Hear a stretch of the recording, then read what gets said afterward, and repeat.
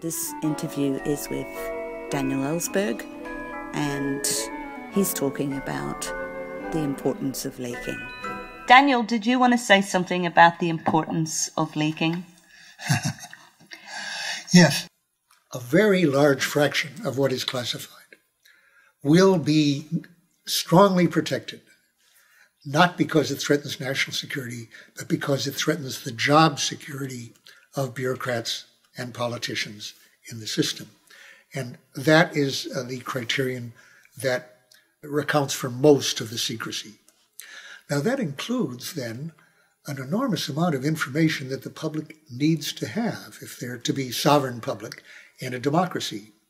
Only an informed public can be said to have an effective or useful influence on foreign policy, on domestic policy, on an ability to evaluate the performance and the aims and the values of people who represent them in order to replace them in elections or otherwise, and to lobby them and influence them in various ways. And precisely the information that they need is what is protected in the national security field by the classification system. Obviously, there is a great deal of secrecy, including wrongful secrecy, outside the classification system, which applies only to the so-called national security area. Corporations with no classification system keep all too many secrets and kill all too many people as a result.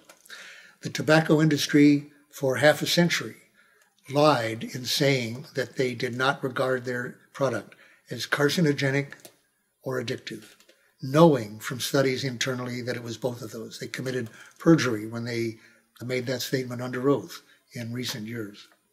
And the documents that someone leaked, Merrill Williams, a paralegal for Brown and Williamson, leaked about 4,000 pages of documents that proved that they were lying about that. And that was the basis for many class action suits. Those lies were costing 500,000 deaths a year in America alone, more than all of our wars together except the Civil War, every year. That's without a classification system. One person provides those documents out of how many thousands who could have done so. Jeffrey Wigand, an official, gave testimony to the same effect.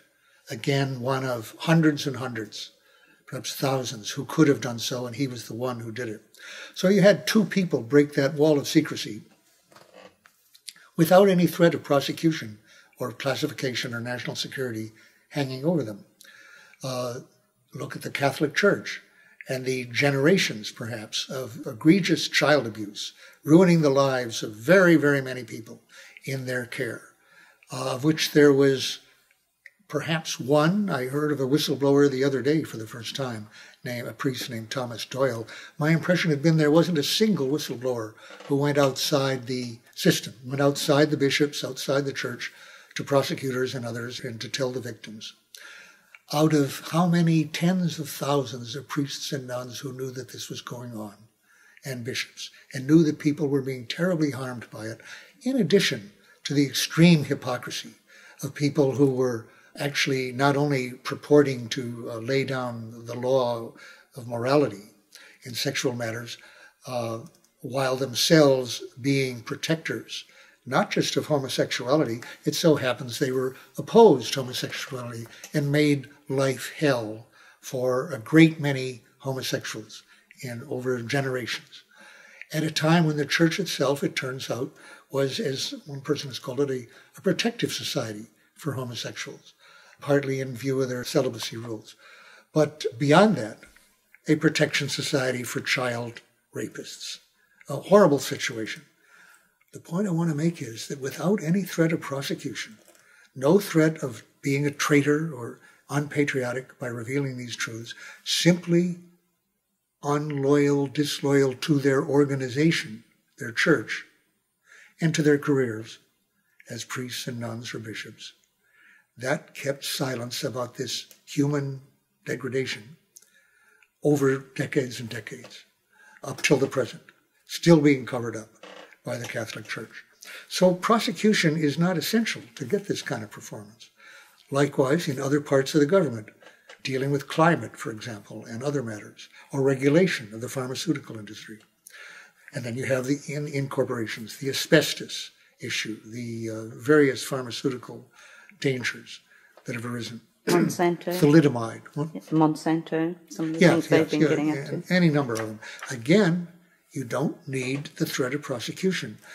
When, however, you have a classification system because there is a legitimate need for some secrets from foreign powers, you can be certain it will be abused and will be used, and not just in an aberrant occasional way, but what will come to be the heart of the system, the major part of the system. That means that somehow we have to, if we're to learn what we need to learn to be democratic citizens and to avoid catastrophes, reckless and hopeless and criminal policies like the aggressive war against Iraq, or the hopeless war in Vietnam and Afghanistan, deadly wars. To avoid those, you have to challenge the secrecy that makes them possible.